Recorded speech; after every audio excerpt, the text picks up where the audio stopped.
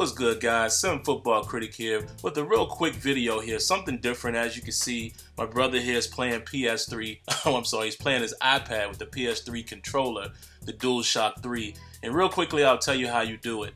You have to have a jailbroken iPad. You have to be on iOS 7.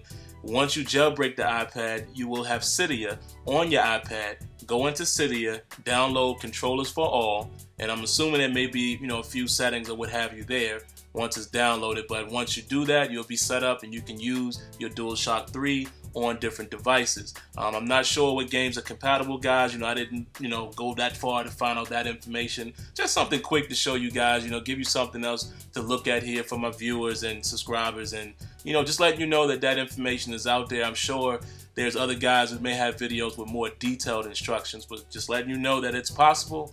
And, as you can see, here it is. Good luck. Every Tuesday night, the Sim Perspective Radio Show, the show for the Sim Gamer.